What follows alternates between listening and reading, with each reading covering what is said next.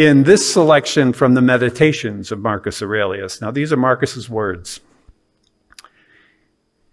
If you can find anything in human life better than justice, truthfulness, self-control, courage, if you can see anything better than this, turn to it with all your heart and enjoy the supreme good that you have found. End quote. It is the development of our good character that lies fully within our power. Our character is up to us.